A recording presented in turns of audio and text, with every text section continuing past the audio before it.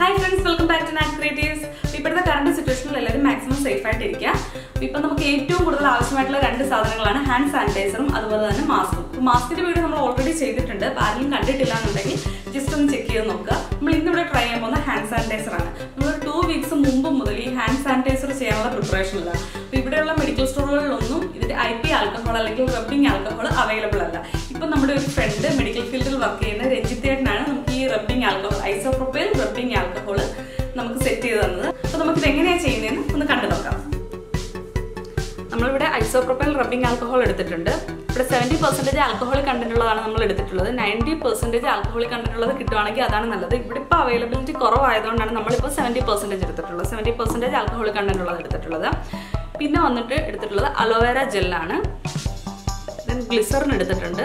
പിന്നെ ഒരു നോർമൽ സാനിറ്റൈസറിൻ്റെ ഒരു ബോട്ടിൽ എടുത്തിട്ടുണ്ട്.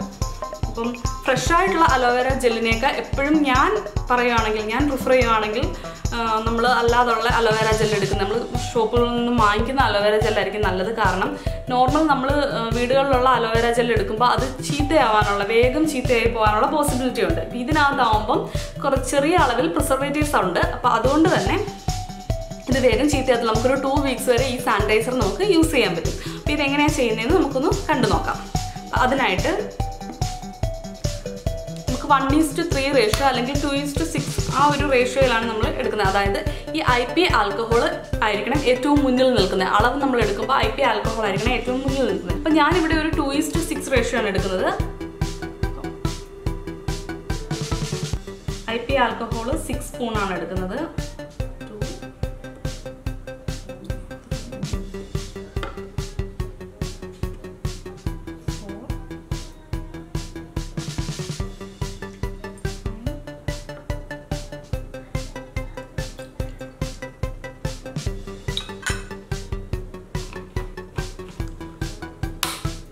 IP ആൽക്കഹോൾ 6 സ്പൂണോ എടുത്തിട്ടുണ്ട്. ഇനി നമുക്ക് അലോവേര ജെൽ എടുക്കാം.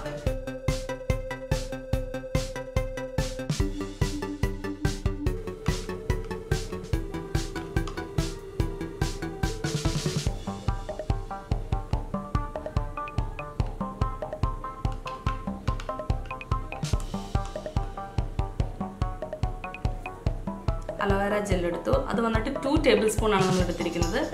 ഇനി വന്നിട്ട് ഗ്ലിസറിനാണ് യൂസ് ചെയ്യുന്നത്. ഈ അലോവേര ജെല്ലും ഗ്ലിസറിനും നമ്മൾ യൂസ് ചെയ്യുന്നത് നമ്മുടെ കൈക്ക് ഒരു മോയ്സ്ചറൈസിങ് എഫക്റ്റ്, അതായത് കൈ നന്നായിട്ട് സോഫ്റ്റ് ആവാൻ വേണ്ടി. ഇപ്പം ഈ റബ്ബിംഗ് ആൽക്കഹോൾ യൂസ് ചെയ്യുമ്പം കൈ ഡ്രൈ ആവാനുള്ള പോസിബിലിറ്റി ഉണ്ട്. അപ്പം അത് അവോയ്ഡ് ചെയ്യാൻ വേണ്ടിയാണ് നമ്മൾ ഇത് യൂസ് ചെയ്യുന്നത്. ഇതും ഈ സെയിം അളവിൽ തന്നെയാണ് എടുക്കേണ്ടത്.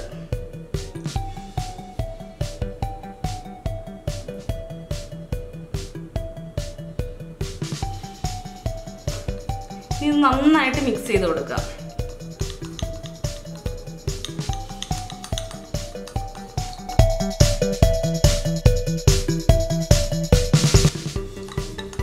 കുറച്ച് ടൈം എടുത്ത് അത് നന്നായിട്ട് മിക്സ് ചെയ്ത് എടുക്കുക.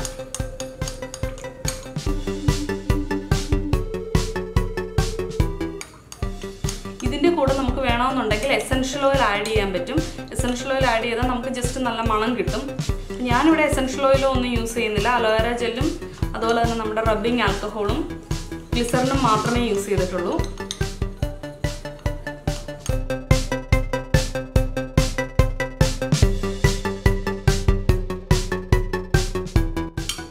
ഓക്കെ, അപ്പം നമ്മുടെ ഹാൻഡ് സാനിറ്റൈസർ റെഡി ആയിട്ടുണ്ട്. നമുക്കിനി ഇത് ഈ ഒരു ബോട്ടിലോട്ട് നമുക്ക് മാറ്റാം.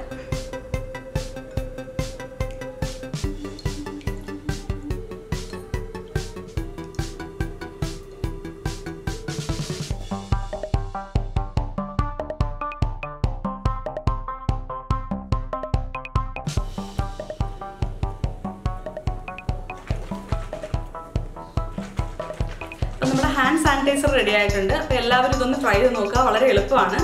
നമുക്കിതൊന്ന് ഒരു 2-3 ഡ്രോപ്സ് കയ്യിലെടുക്കണം.